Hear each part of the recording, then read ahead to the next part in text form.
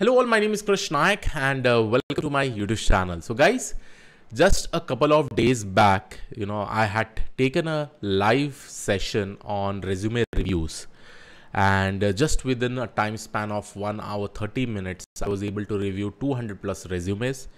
Some of the resumes were able to definitely impress me, and some resumes, and most of the resumes, more than probably 50 to 60% of the resumes were following the same mistake. Okay, so in this particular video, I'm going to talk about some important things that you should definitely write in your resume, and what all things you should definitely focus at.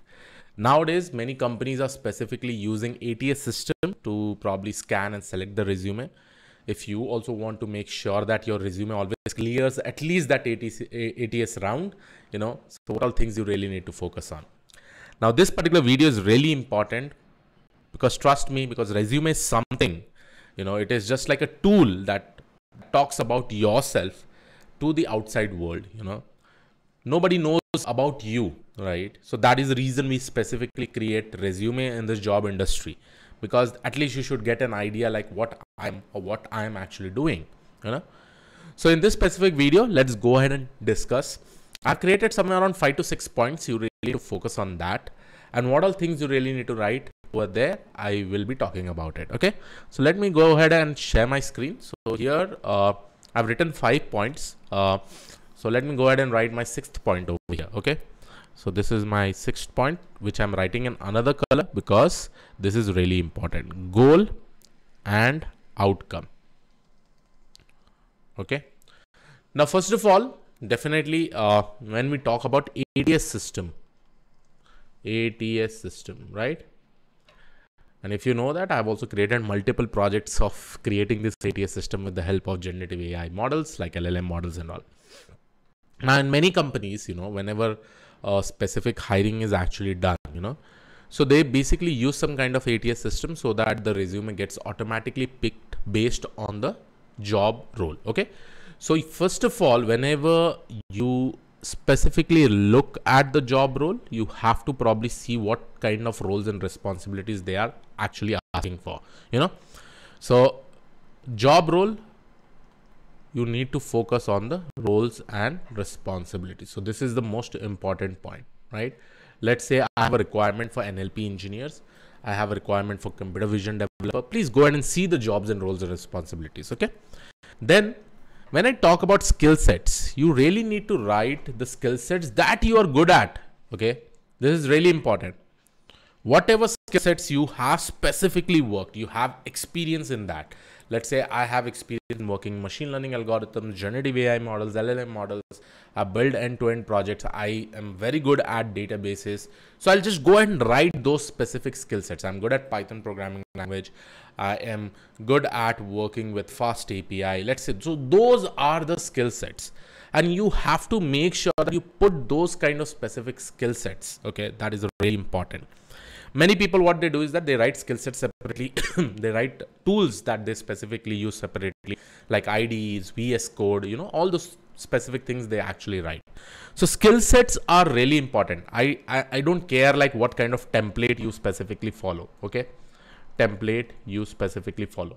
It's okay. You can follow any resume template as per your wish. Okay. But the first and foremost important thing is that about your skill sets. This skill sets will definitely help you to clear from your ATS, ATS system. So you need to write the necessary skill sets, which you specifically know. Now, that does not mean that, hey, I'm going to go ahead and write this 100 skill sets over here. No, right? What are the important skill sets that actually matters to you? You have to write. Let's say that you write hundreds and hundreds of skill sets. You may clear the ATS system, but after that, it will become very difficult because you've written so many things over there, because the same resume will go over there, right? So skill sets is really important. Be very precise with respect to the technologies that you are writing. Let's say I am very interested in computer vision. I'll write NLP, I'll write generative AI, I'll write data science, machine learning, because I have worked on all these things. And whichever probably interviews I go, I'm very much comfortable with that. You can probably go ahead and ask me, right? And I would be able to answer. Okay. So that is the first important thing with respect to the skill sets. Now, coming to the second thing, which I saw that people lacked. Okay. The roles and responsibilities. Okay. Many people, like See guys, data science now, it's like in a level, many advanced things are actually coming in this world. Now, still in the roles and responsibilities, you'll write, hey, I did feature engineering. I probably cleaned the data. I annotated the data. It will not work. Okay. You have to probably talk about the roles and responsibilities that you have specifically done in the project. That is fine. Okay. Additionally, you have to talk with respect to the complete project implementation. Okay. In the complete project implementation, what all things you specifically did, which are modules you actually developed, you know, how you work as a team, what was your specific role in the team, that all things needs to be included, right? And that is what I have actually seen. See, 90% of the people have written good things about the roles and responsibilities. They're able to clarify those things, like what main things they actually did in that specific project or in a company. If it was their personal project, what all things they actually did. I liked about that, you know. But still, in the remaining 10% of the resume, what I saw is that they've just written one-liner. Okay, I've worked as a data scientist, data analyst with 3+ years of experience. I did data processing and done. Almost like 2 to 3 sentences, and it is very much clear with respect to the roles and responsibilities. So, see, if I am a recruiter, you know, I've recently recruited some freshers.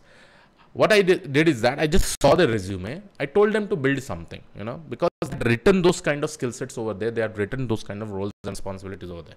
And just I gave them a task and they were able to complete it, right? So how I am coming to that particular conclusion? Because they had written that information in the roles and responsibilities. Okay. Now coming to the third point, which many people lacked, is with respect to the project explanation. When I talk about project explanation, I'm not talking about module explanation. I'm talking about the end-to-end project explanation. Okay, end-to-end project explanation. So you may talk about what clouds you specifically use. And I would suggest, guys, again, whether it is a capstone project, whether it is a time pass project, always do it as end-to-end. And the saddest thing was that as soon as I probably just see the project name, right? I just see the project name and I know that, okay, it's a very basic, simple project. There are 2 resumes that I actually seen. One, the person has done some kind of capstone project. He did end-to-end. But just by seeing those information that he had written in that, right, I felt that it is a very basic project. The same project was written by someone else in his resume in a better way. Okay.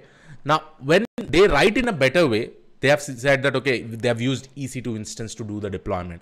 They've used GitHub Actions to probably complete the end-to-end project over here for the automation, right? The first person had missed this kind of information, right?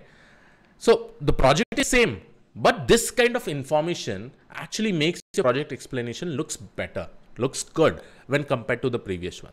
Because if I probably see the person has used MLOps tools, they used about MLflow, DVC, all those information are specifically written. This person, okay, he implemented this, he did this, and he had just explained in that terms.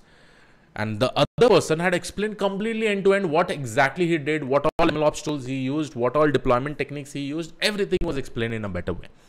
The project was same. So which one do you like? The other one, right? Where you have more and more explanation. Similarly, that happens with the technical interviewer, right? Whenever the technical interviewer sees all those information, he will definitely ask questions from them, right? Highlighting the points which are important, which are not important. That is also really important.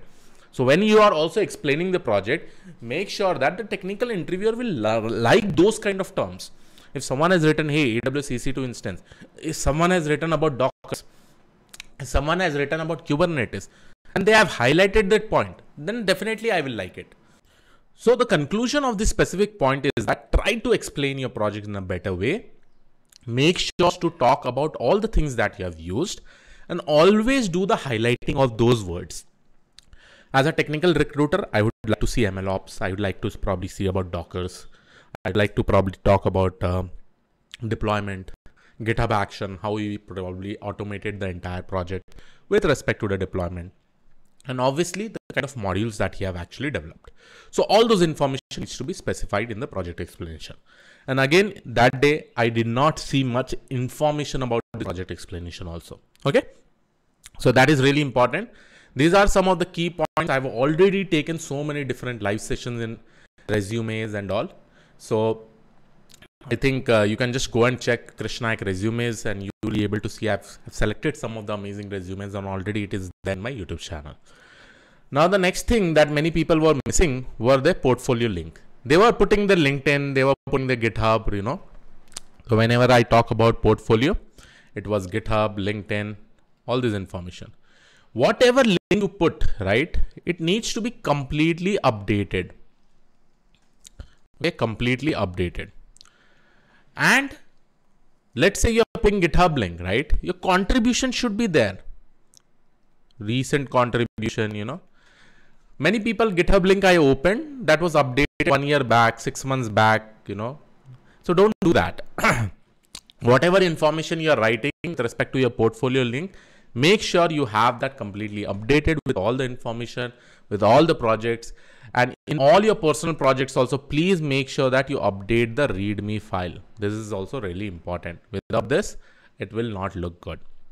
So whatever portfolio link you are uploading, please make sure that it is basically updated. Okay, it is important.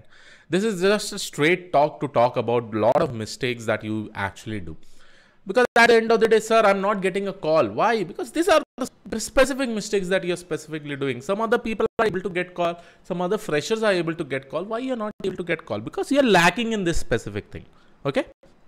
Coming to the next one is with respect to the open source contribution. Open source contribution, if you are doing anything, if you are running a community, that would also add a very good point. Okay. Let me talk about my previous company, Panasonic. Okay. So in Panasonic, when I went for the interview, I told them I already have a YouTube channel. I'm contributing. I'm teaching people. Along with that, I'm also writing a book. As soon as they heard about writing a book, they were really, really happy to hire me. They spoke about the book. What topics have I actually covering in the book and all, right? So open source contribution is valued in most of the companies, and there are many companies who are actually building open source things, right? So that would definitely be helpful. Here you are focusing on community building. Here you are focusing on multiple things. So this is really, really important with respect to the open source contribution. Now, one amazing thing that I saw in more than 95% of the resume is about the goals and outcome. This was really amazing. The goals and outcome was updated in almost every resume. That is the best thing, because in previous sessions of my resume, I have stressed on this specific point about goals and goals and outcome. What are the goals and outcome? Like, what were you able to achieve? Achievement from the project. Okay, achievement from the project, right? Achievement from the project. This was really important. Like, what you are able to achieve, and many people were able to write this. What are the goals that they were able to achieve, right? Because of this, 90% of the things got automated. Because of this, the model performance improved, you know. So this kind of goals and outcome, what they really want to achieve, right? So overall, this were the major points that I was looking for in most of the resumes. And they were around hardly 10% of the resumes which are satisfying with respect to all these points. But you have all these things updated. Trust me, it will be a very amazing thing, definitely a game changer and all, right? Now, many people will specifically ask for templates and all. Guys, ChatGPT is there, Google Gemini is there. Just go and ask, okay, for roles and responsibilities, I want to include this. Please try to explain me in this way. I've done this particular project, how to write this particular words.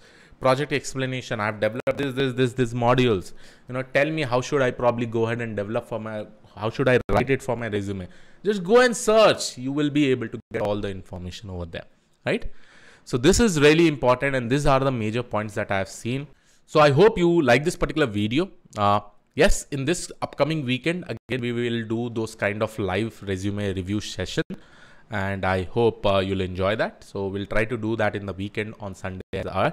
But these are the main key points that you should really focus on before we proceed. Okay. So yes, this was it from my side. I will see you all in the next video. Thank you. Take care.